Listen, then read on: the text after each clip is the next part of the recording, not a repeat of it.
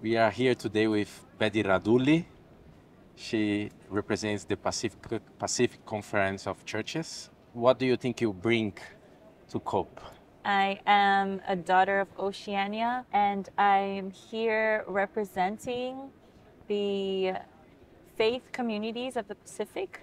So we have a very diverse network of communities in the Pacific with many different contexts. But one thing that really unites us together is our faith and our resolve and compassion as a Pacific household to bring forth the best future and prosperity and peace within our region. What do you feel about the experience of being here, representing your community, bringing the context from the local, like now, reality from the local context to the global arena? Thank you. Thank you for saying that. While I do represent my community, this issue is very personal for me. Witnessing the climate change impacts that have been happening in my home, the rising sea levels and king tides that my family deal with on, daily basis. But I'm grateful to have been able to understand the importance of, policies as a way to leverage change. We can use these policies to go back home and say, this is what you said, now you must act. And so the real work really happens in the intercession when there is action, when there is visible results in our community. And so I'm really excited to take whatever actions come out from this COP forward into our community to bring them back. And that is, in my opinion, where the best work happens, when we're connecting with our communities, with people on the ground, really helping them to increase their capacity and understanding for climate change issues and ecological stewardship issues. But I really take those tools of resilience as my personal shield and weapon here. My faith, my community, and my culture. This is my fifth COP, so Wow. I've been in many of those, and it's still difficult to explain to people how frustrating and inspiring this space is.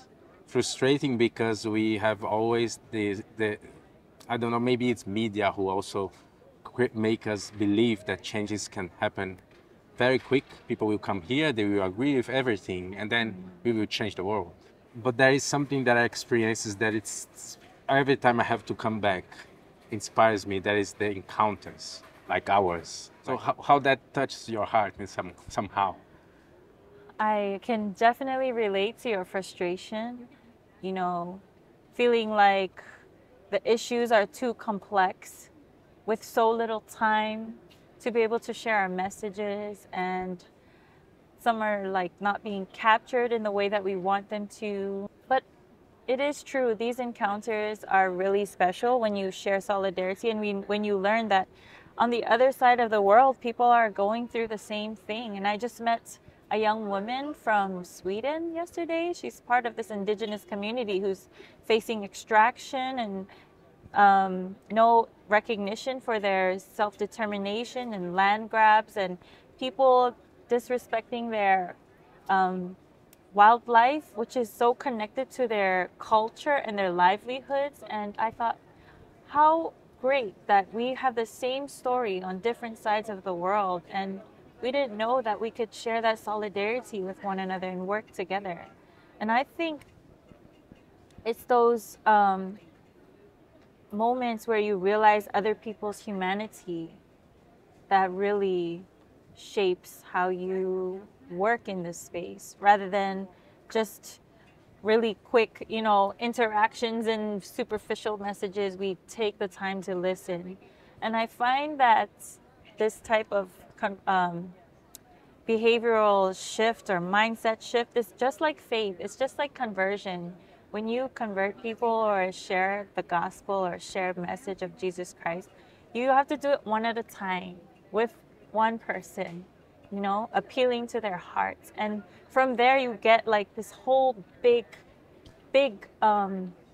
network of faith, but everyone has to make it personal. I can feel how much faith it's a base for you, in what you do here and also in the local communities. How much faith helps you to keep hope? Oh my God. I was just chuckling at myself because it's really important to know that Heavenly Father, God is mindful of us. He's looking out for us throughout, you know, every day. And whatever that you feel like you haven't accomplished, He will do the rest. If your message you felt like wasn't clear, the Spirit will um, convey that message.